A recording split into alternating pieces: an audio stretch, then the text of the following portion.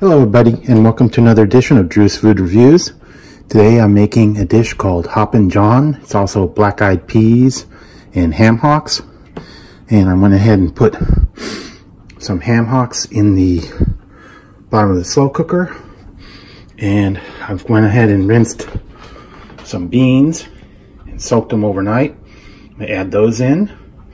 Also, I have some garlic that I chopped up in the garlic chopper.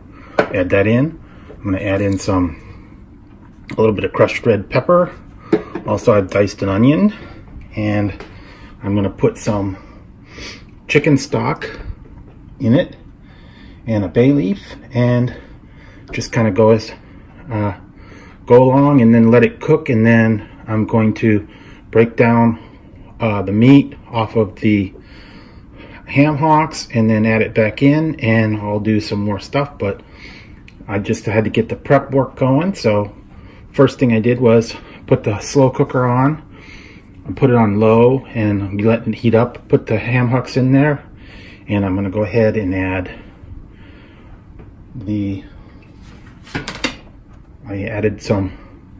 diced some onions. Added that in there. So I diced those onions. Also, I'm going to add,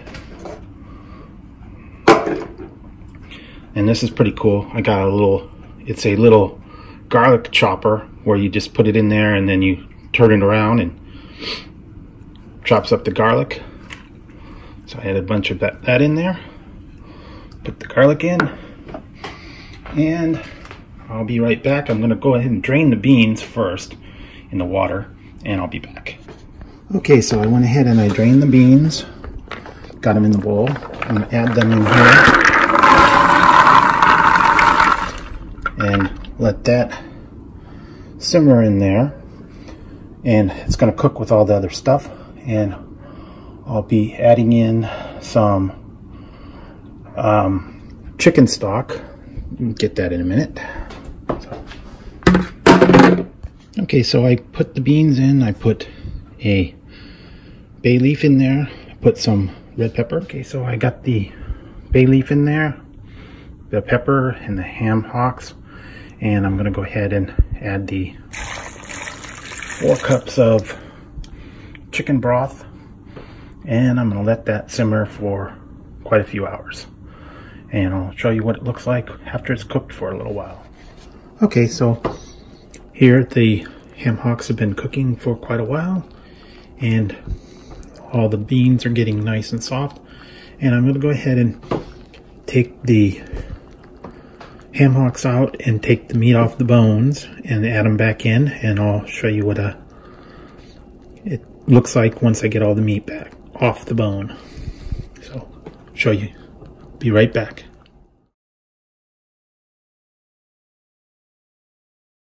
Okay, so I got most of the meat off of the bone, and I'm going to let it simmer for a little bit longer. I'm actually going to put a can of tomatoes in there and let it cook for probably another 2 or 3 hours. And then I'll add the tomatoes in, and then it should be cooked by then. And this is what it looks like with the meat mostly off the bone. Okay, so it's been cooking for a little while. I'm going to add some lemon pepper, a little bit of sprinkle on here,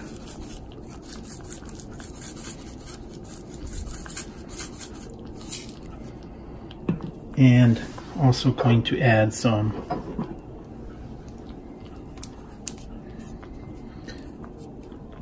diced tomatoes with, this is with a little jalapeno. You don't have to have jalapeno, you can just have regular diced tomatoes. Thought I'd put a little bit of heat in it these usually aren't too hot in the can, so I'm gonna go ahead and add this in there, and gotta give that a little stir.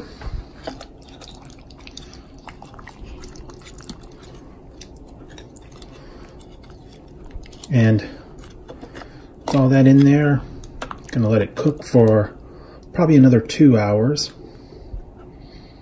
and let that all get incorporated, and then I'll take these big bones out with all the meat on them after they've been stewing for about 2 hours, and I'll let you know what it looks like when it's all done. It's all nice and done, and it has been cooked up, and I made some rice. Put it in a bowl.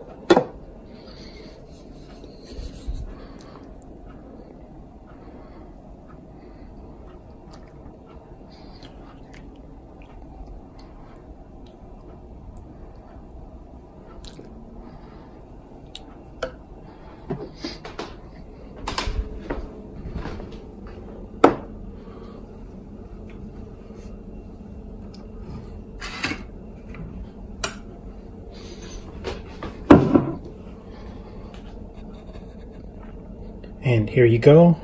Here's the Hoppin John. It's the ham hocks and beans over rice, and I'm going to add a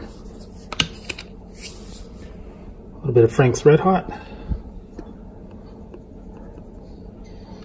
Put that on there. And I made some, these are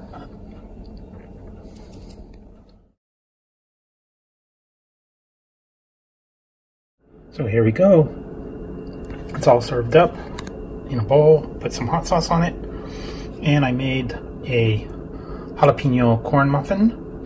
And I'm going to have that along with it. So that's going to be my dinner. So I'd like to thank you for joining me. And until next time on Drew's Food Reviews, this has been What's for Dinner.